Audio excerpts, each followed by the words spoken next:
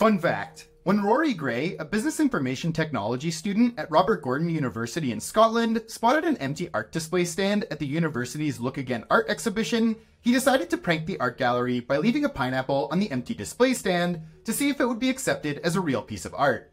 When he returned 4 days later, the pineapple was covered in a glass display case.